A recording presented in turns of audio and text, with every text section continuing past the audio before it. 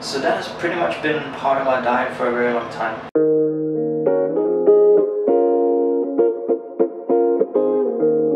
Hi everyone, welcome back to Viking and Islander. It is now 7:30 AM in Dubai and we are just back from a fitness session, as you might be able to see. One of the questions we get quite a lot is, we know you started working out recently and also that you eat 6 times a day. What is that all about? And in today's video, I'm just going to cover the breakfast part because I'm about to make breakfast for it. And one key element to our diet is the egg. We eat a lot of eggs every morning and also in the afternoon when we are on our strict diet. Yes, it's every day and yes, we grow tired of it eventually. Eggs are super good source of protein, also vitamin D and vitamin B12. We've been told our personal trainer that this is a good way to go in the morning, along with oats for instance. So that has pretty much been part of our diet for a very long time. It takes a little bit getting used to. You find lots of different creative ways of making scrambled eggs, boiled eggs, omelets, etc. But the general rule is the same. Avoid any salt and sugar, and there you go. I eat about 7 eggs a day. Don't worry, I don't eat the yolk from it, I actually separate it. So, I separate the egg white from the yolk. Almost just protein, no. It's a good source of vitamin D and B12 and it's quite easy to deal with. It's not that expensive either, so we buy, I don't know, maybe 100 eggs a week. And as you can see, I am separating the yolk, otherwise I think I will have a heart attack if I eat 7 full eggs. So I eat about 5 egg whites and then 2 full eggs, and then I just scramble them. One of the things you might ask as well, so how can you eat this every day and doesn't it taste awful? Don't you get tired of it?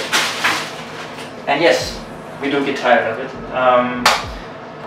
If it tastes awful, no, not necessarily, but one of the things we've also had to deal with and consider a lot is how much salt we eat. So we try to avoid salt and sugar altogether, even though you might see salt and pepper here in the background. But that's one of the things we try to avoid altogether. We do sometimes add different stuff to scrambled eggs because it's really quite boring, especially if you're eating it every day. Sometimes we add spinach, mushrooms, cherry tomatoes, different kinds of spices, again avoiding salt. We've also been led to believe that flax seeds are good for you. Not entirely sure if it is, but so far so good. Same thing with the chia seeds. It doesn't really make it taste any better, but at least it's supposedly better for you. You might ask, is it only 7 eggs a day? No, it's not. When we're really following our strict diets, it's actually twice that. So we eat eggs in the morning and in the afternoon around 2:30.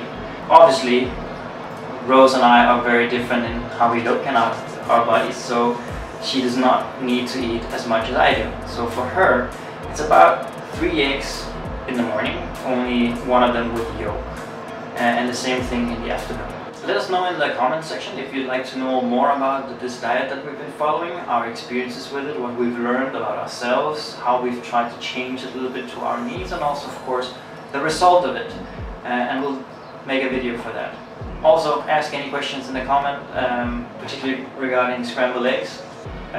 It's no secret, I've been eating scrambled eggs every day for 8 months now. I'm not super tired of it yet, but on cheat days, usually Friday, I really enjoy being able to eat bread or bacon or anything else but eggs in the morning. But no, I'm not that tired of it yet and I will continue going forward. So now it's almost done, and as you can see, it doesn't look super tasty.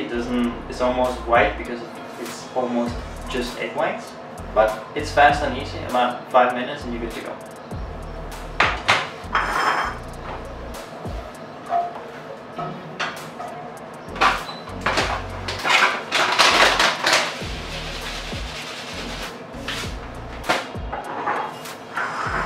And here's the final result.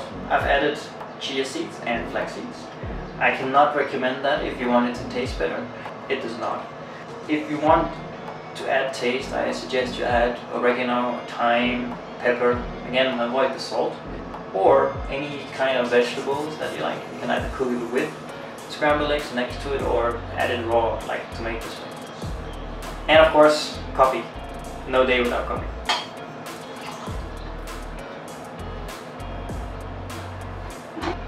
And that's it. Thank you for watching today, and do hit the subscribe button. Let us know in the comment section below if you'd like to know more about the diet we've been following, the experiences we've had, how much does it cost, etc. And also, of course, the outcome.